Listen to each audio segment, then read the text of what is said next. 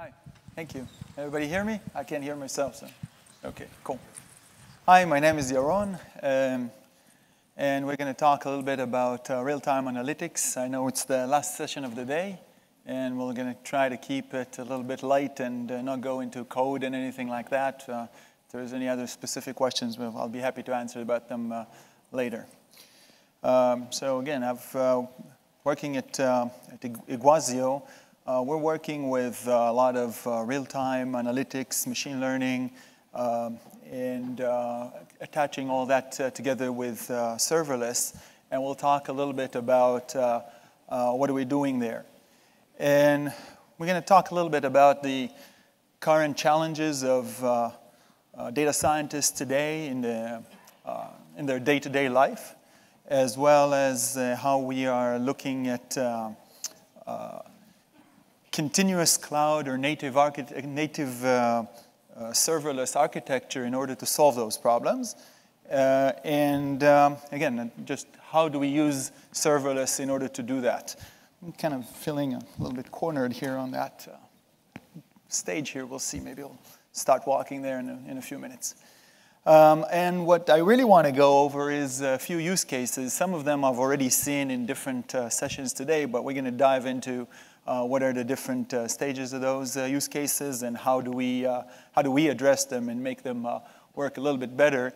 And in order to do that, let's kind of look at some Google research that we're talking about what does it take in order to build a machine learning product. Okay? So in all of those, there's, you got to define what you're going to do. You got to collect the data. You got to sort the data. You got to clean the data. You got to build the model, and then you got to integrate it into something that would be production-wise. It seems like that the expectation was that a lot of the time would be to optimize the model. And, collecting and defining the KPIs was, defining the KPIs actually is the second largest, but everything else seems to be very, very small. In reality, the reality is completely different. Anybody has an idea what takes the most? Okay? So, in reality, creating the model and optimizing it is like a really small portion of the time. Most of the time is actually being spent on items that are not related to what the data scientist is doing on a day-by-day basis. Most of the time is just integrating, moving data from one place to another, authentications, and all sorts of other items that are not really related to what you want to do. The data scientists, the data engineers, what they want to do is really work on the models, just like it's there on the first portion over there.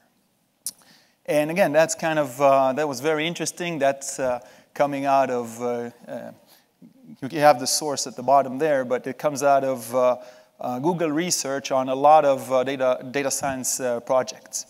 So again, just looking at that for a second tells you that the real problem is not in the model. The real problem, because models, there's a lot of them, and you could use them any way you want.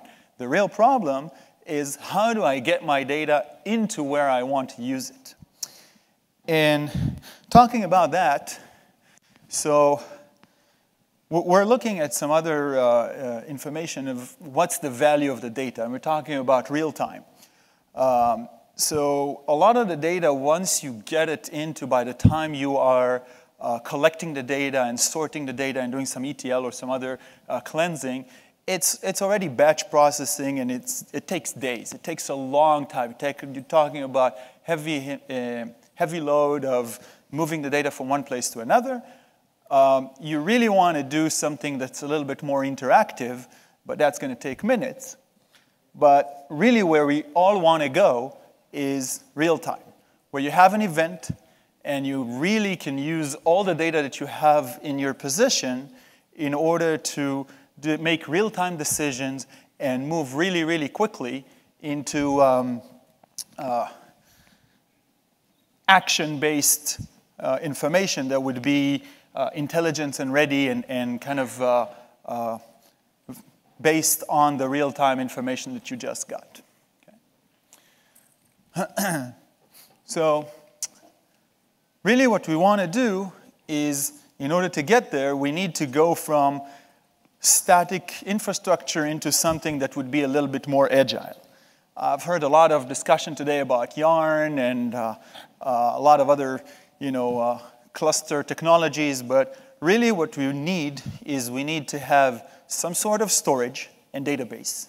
And we'll talk about how and what and how do we interact between multiple kinds. We need some sort of orchestration. I've put Kubernetes over there just because, again, we want to be microservices oriented and we want to be able to do that. We'll talk about serverless in a minute. But we want to do that in a real time-sensitive environment. So just creating a zookeeper with everything else that's going to run behind it does not make a lot of sense. And on top of that, you have a lot of microservices, depends on what exactly you want to do. And then you can run your business logic. So having said that, what we really, in order to do that in real time, what we really want to do is we want to consume everything that's kind of from that, I guess it's an orange line over there, to the bottom. And we want to innovate on the top layers, not on the bottom layers. And what we're busy with is just making sure that that bottom layer is available, it's working, how much we use it, and so on and so forth. That should be pretty much very, very simple. But it's not today. Today, the pipeline and the way that it works, it's very complex and it's very siloed. If we look, we have like a lot of sources, whether it's real-time sources or whether it's data lake or warehouse. And by the way, I'm going to stop before I continue here and say, if you have any questions, please raise your hand. Let's make it a little bit more interactive. And feel free to stop me, OK? So going back to that, if we have multiple data sources, and you have data engineers, you have the data science, and you have the app developers. And those are three different independent siloed infrastructures today. What does it mean? It means that you got to get that information from the data source, and you do some sort of an ETL or processing and batching. And again, we want to move that to be a little bit more real time. Then you kind of throw it over the fence to the data scientist in order to do modeling and inferring and some kind of machine learning algorithms and test them. And only after that, when you have the model, you can go and deploy and kind of develop your interactive app. And then you could do triggering or display that. In order to do that, each one of those needs their data source, their compute, whether it's CPUs or GPUs or a combination of thereof. You got to have multiple management interfaces for all that. And that becomes really, really complex, and it's just not manageable. It's not manageable at scale. It's not manageable at real time. And this is what sets a lot of the abilities that we have in all the wonderful machine learning and AI that we have out there to actually not make it into production. Again, just the guy before me said, a lot of the times you think about something, and by the time you try to build some basic model and figure it out, it takes a couple of weeks, and by that time, that information is not interesting. So how do I make sure that information is going to be relevant and immediate, and I can actually show a business value right after I have that idea of some new data that I want to use? So in order to do that, you actually need a single, continuous pipeline that is focused on not just on the algorithm, it's focused on production. Because we saw earlier that we spend most of our time just collecting the data. So what if I could use the same data both for production and for gathering the information, and have the data scientists and the data engineers all work on the same real-time information with a single interface that would look, feel, and smell exactly the same, whether they're doing development, whether they're doing production. I don't need to cut a small piece, move it from one lab to to another, have multiple infrastructures. I want to do all of that, and I want to do that in a way that would be real-time and historical, that would be simple, and yet with a lot of production readiness in mind, where I can have all that information available to me at all times. It doesn't matter who's looking at it. Of course, there's got to be user authentication and so on and so forth. But I could do that once, and if I'm in an organization and I have any type of user authentication already in there, I could just connect it to my enterprise level user authentication and just use that. Of course, the guys that are doing the application at the end would have less access to whatever they need, right?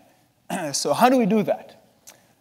Basically, one of the easiest way to do that is using serverless, because at that point, I can take the same information and I could use extreme performance. I could instantiate as many services as I need. We're talking top, I guess for us, top right, there is that Superman guy, that's Nucleo, that's that's our open source serverless infrastructure that is actually specifically designed for machine learning. And what does it allow you? It allows you to do multiple instances with 0 copies, so you don't have to copy the information. It is a lot faster, and it is designed to do long tasks, not just specific, short-lived single tasks like a Lambda or some other cloud infrastructure serverless that kind of created the standard of I want to do it very, very short. I want it, especially in machine learning, when you have some batch processing, you want something that would be a little bit more long-lived. You want it to have some sort of a persistent storage. So once you marry the two of those with the same concept of serverless, where you don't really want to use all the infrastructure of writing code, you just want to write your piece of code and make sure that everything, all the infrastructure runs it, then you can get to extreme workloads running in parallel.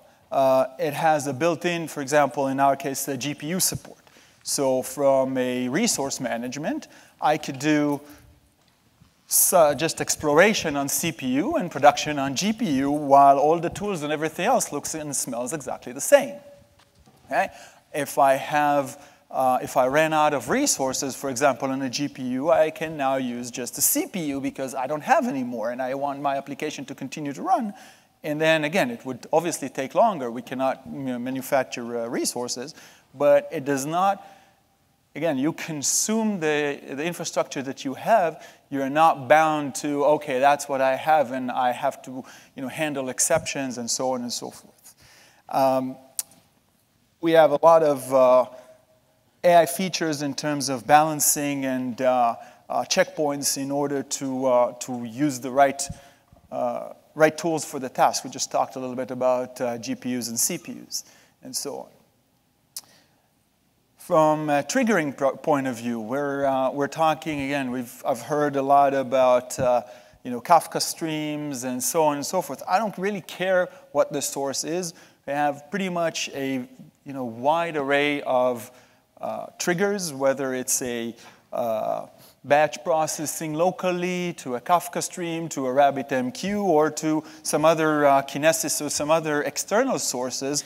All of them are just a trigger in order to instantiate the serverless function that would run your machine learning or ETL, or one after the other, after the other, after the other, and we'll see some example of that in a second. And the last but not least, again, one thing that is really critical for machine learning is the statefulness. We want to make sure that the data binding is going to stay there. It's not something that's going to run once, and when it wakes up the next time, I got to start everything from scratch. I want it to have some sort of memory, some sort of volumes that I can attach to, and so on. Okay? And, again, all of that is basically open source. You can go download and play with that at your convenience. All right. So I'm going to pause here for a second and see if we have any questions before we dive into some more use cases of how do we use that technology in time applications today. So any questions so far? Yes, sir.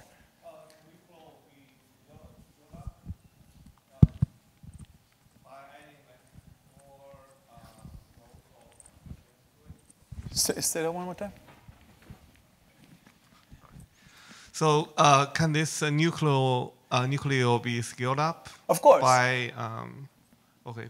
Yeah, so it's... Can be done on the fly? Say like on the fly, yes. It can be scaled up on the fly. It is, so there's, again, this is you can download it as an open source. You need to attach it into some sort of an infrastructure to say, what type of information do I have? And when you have that information, you can scale up. It's running in the background behind that as, if you remember, let's go back a couple of slides here. Sorry, yeah. It's running on top of Kubernetes. So I can instantiate as many nodes or as many instances as I want based on my Kubernetes cluster, which is you can provide your own. You can actually do it like with, if you want to do OpenShift rather than Kubernetes, you can do that as well. What we have as a default is Kubernetes. Does that answer your question? Okay, any more questions? I saw some other. Nope. Okay. So moving forward, to some sort of use cases of how do we build intelligent application. So hopefully the sound would work here. Let's just start with a small. Nope.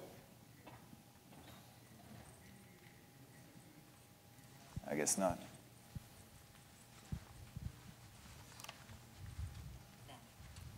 Can I see the list of drivers? Let's try it again. Show me some cars. There are 1383 drivers in Phoenix right now. How many of them are busy at the moment? 412 of 1384 drivers are busy at the moment. That's 29% of them. Can I see the list of drivers? Here they are, starting with Ruby Naquin. What about our income totals in the last week? Looks like you made the most bank on Sunday with around 18,600 bitcoins. And how much on average did this cost each customer? Here you go. Yeah, we're done, I think. Yeah. So hopefully you could hear at least some of it. But what we saw is a very basic demo of voice-driven application that provides real-time information to, in this case, the user that was just inquiring about his drivers and how busy are they and so on and so forth. But what does it really entail on the back end? So there's some real-time information coming in both from Google Maps and the taxi drivers or the cars that were used in that particular example. And they're going into a serverless function that update their location and save it as on a persistent storage. Okay? That is connected to a Spark AI in the back office. And then when a query comes in from that smart home device, in that particular case, I believe it was an Echo or I can't even remember what it was. Then the voice query is using, again, native language translation. It goes using a Presto API to go do SQL queries to figure out what exactly was done based on the real-time information that was updated by the Spark information, and provides that both as voice and a UI interaction. Okay? That, by the way, took probably about 2 to 3 days to kind of build that demo, just in terms of how much time it takes to gather that information and use it and write it, and both share it with the group of people that were working on it. All right? Another use case that's kind of interesting is analysis of financial data. In this case, the example here, and most of the examples are really, simple on the one hand, but they just show the power of both the platform and how do you actually connect all the dots together. And that particular one is integrating both real-time streaming data as well as text tweets or non-SQL data as well as SQL data, all being combined together, and queries are being run on them. What does that mean? It means that if I want to use, for example, prediction of stock prices, what I really want to do is, and again, in this case, we were using Twitter feeds in order to figure out, okay, the company is tweeting or doing something, that's all non-SQL data. Along with the historical SQL data that comes in that you kind of download from the internet, kind of combined with a real-time series that comes in as a stream from the trading floor. All of that together would create some sort of a prediction of what the stock price is going to do. Again, something that took about 2 to 3 days to build in terms of just show the proof of concept. Obviously, when you want to make sure that that's bulletproof from a user perspective and so on, that's going to take a little longer. Another example is network operations. A lot of what we've seen a lot is network operations people that are trying to predict outages in the network. And again, there's the breadth of information that comes in out of the network device is just phenomenal. Just changing models, figuring out what models you want to use, how do you want to use them, and feeding all that information back in order to create some sort of predictions. What's going to happen next when there's going to be some breakdowns in the network, so I could do preventative maintenance to actually prevent failures from occur in the network. That particular thing is implemented in Singtel, and after abandoning a project like that for, I believe it was something more than 6 months, we've been able to implement that within weeks. Okay, just again, completing the pipeline with something that is not siloed, that you could look at the real-time data and making decisions both on the models and on how you're going to present it to the users in real time and not by collecting data and using an old, week-old data and so on. Okay, so I think that, okay, that one is just how that particular implementation was. It was both processing of NetFlow data, real-time telemetry from the network devices, as well as some NLP processing from logs. That was, again, you're taking a flat file logs, providing them with using NLP, just like what we heard in the first example, and using all of that on top of real-time database, using Sparks to do machine learning models and predict failures. And what you can see on the bottom there is an actual picture from today's network operation of showing, okay, that's what we see in terms of the prediction of how the network's going to behave. Okay.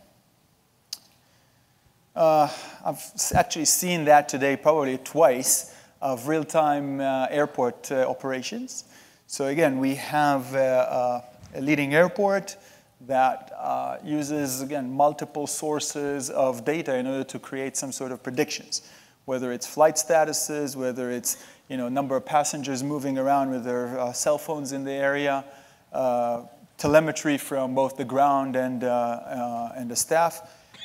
And the flight schedule itself goes into real-time database, SQL. And in this case, again, what we really we talked a little bit about that, but the power is when you are, and I've heard a lot about people talking about SQL versus non-SQL versus time series. It's really not one versus the other. It's whatever information that you have at the right time.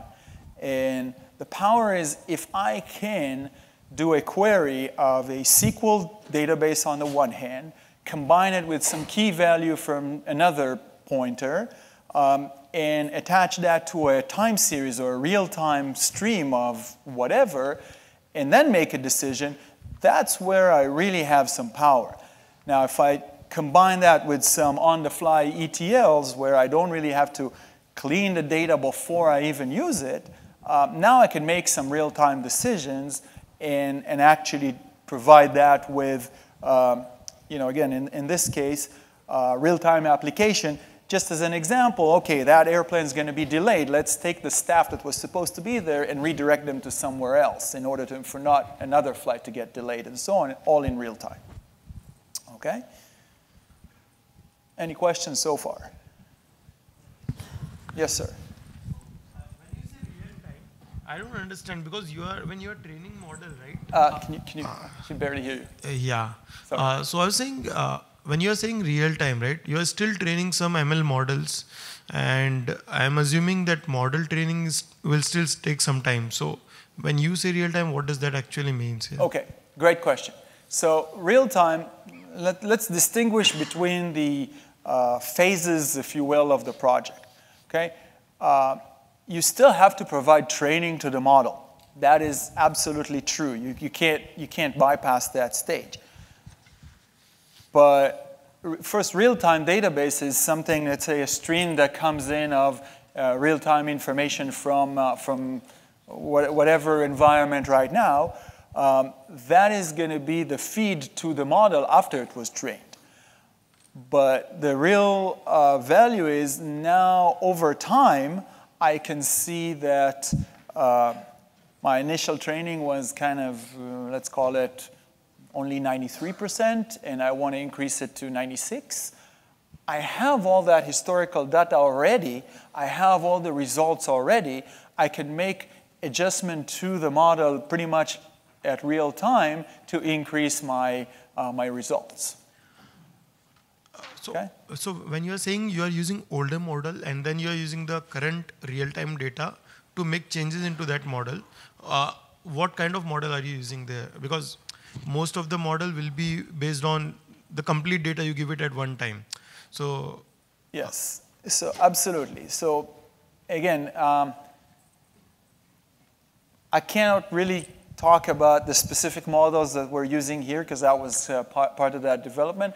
But the idea is that, again, if you're taking an existing model, you could just increase the training of that. You could do like retraining and upload the model. That would be like the simplest way to do that. If you want to do an evolving model, then you would have to, it would not be like one of the, image recognition out of the box model that you would use. Okay. Say.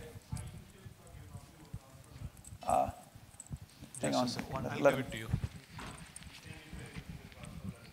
Yeah. So are you talking about transfer learning over here? Because you said that the model can evolve.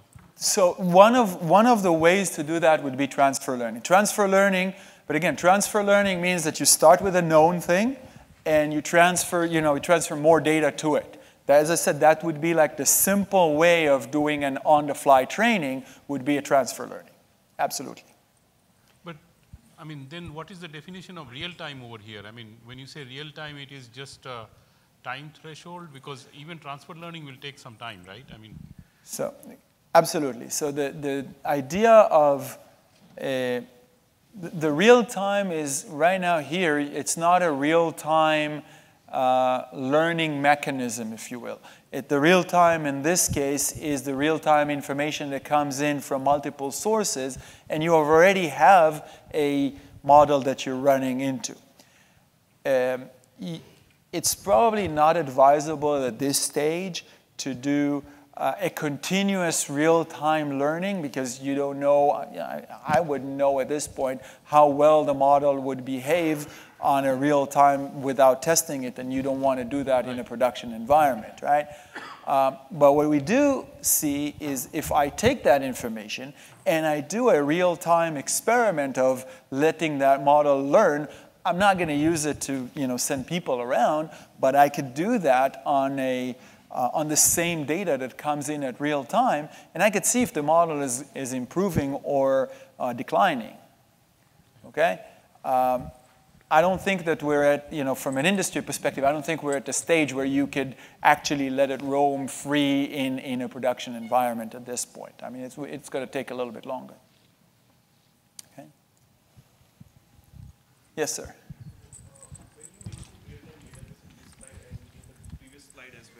Yeah. So, is it something where you're using some standard database, or is it like Spark in memory, which you are talking about? So, okay.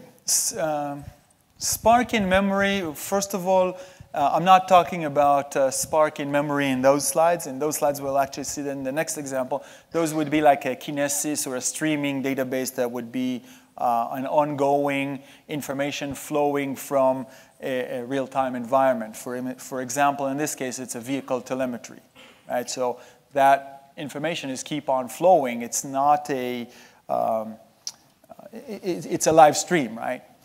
So you have to cleanse it and do that all in real time. In-memory Spark, yes, I mean, you could use that, and we do use that and leverage that, but I wouldn't consider that real time. That would still be kind of a batch as far as I'm concerned. Okay. Any more questions? Yes, sir. Can you go back to the slide where you had that Taxi service, okay. real time? So first This one. is that how did you get the real-time taxi information? Like, do you have any? Did you use any public API for that? Yes. So we use public API for what you're talking, like the location of the car. Yeah. So that was API for the cars that was driven by a device that was in the car, like most of the taxi drivers would have a real-time GPS for location and dispatch. Okay. Okay. Yeah. So this particular project was for a specific taxi Yeah, company. yeah. Yeah. Okay. And what is this Spark AI doing here? This in the puzzle what? pieces.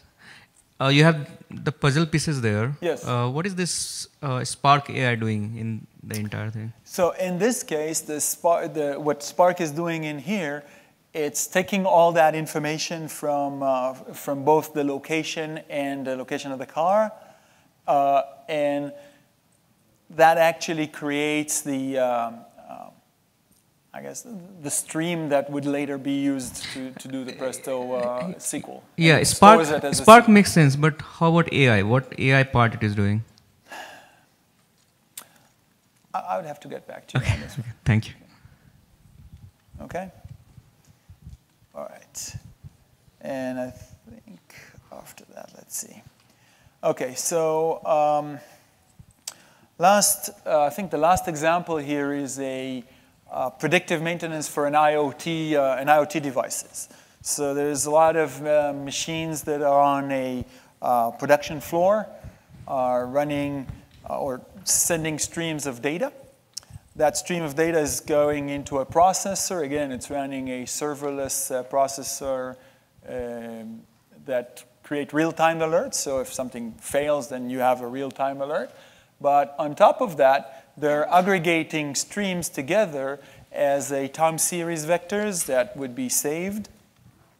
And then they're sending that as a non-SQL to a dashboard on the one hand, but also to a prediction mechanism on the back end to do some predictive alerts. And that's being run specifically in that case every 15 minutes, but again, it's all configurable. And once you do that, you can also take that time series and use another function to upload only the portion that is interesting to you to the cloud. And in that case, I believe it was a Google Cloud. That kind of task could run a little bit longer, like every 6 hours or so. And from that point, I can take the information that I have in the cloud and say, okay, now I can understand something about those IoTs. I can update the model and make sure that I kind of update the prediction doing that. Okay? And all of that is, so again, you're kind of combining the smarts of the cloud, but with an intelligent edge that would be able to Again, you don't want to upload all those pretty much petabytes at that point to the cloud just to do some sort of very simple predictive. You want to do that somewhere locally in the, on the production floor in that particular factory in this case. Okay? All right. So in terms of summary, what we really want to do is we want to build a continuous development of something that would be predictive and would run faster. We don't want to waste time on collecting the data or just understanding what we need to do. We want to focus on using the data, not on collecting it. We want to have an integration approach of all that pieces needs to come in together like a puzzle, and we want to use both cloud native and microservices. Again, there's no point in building something else today. It's already been, we already know that that's where things are going. And with that, any more questions? Yes? So you talked about having like one database for data engineers, data scientists, and production. Is there any like performance impact? Like for the data engineers, if they're running a really huge process and it's taking a lot of the, the resources, is it impact? No. Okay, it's a great question. There's no performance impact because what you're doing is, and we kind of talked a little bit about that, but not a lot. There is what's called a zero copy. So although I do some processing, each one of the processing is being done on its own microservices function. So even if you do it on the same piece of data, it would run on 2 different locations, so there's no performance impact between the 2. Okay? Any more questions? Yes, sir.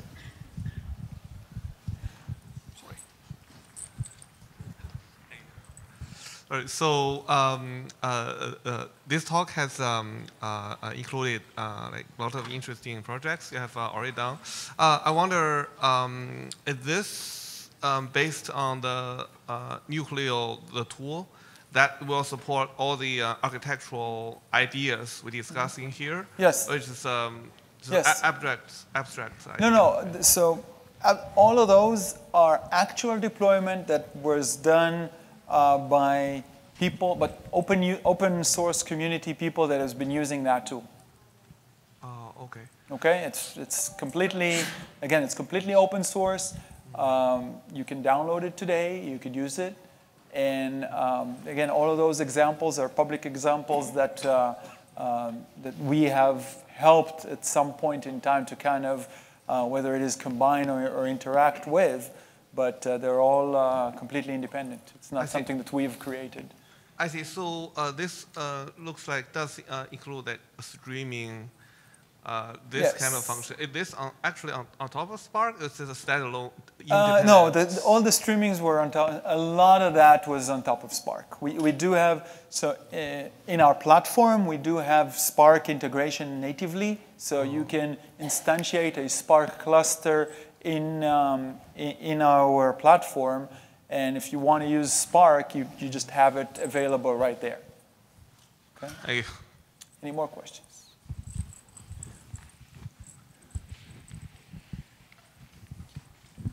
So often when we build predictive analytical models, all the features may not be coming directly from the stream, and we need to connect to other organizational data houses and fetch some other data.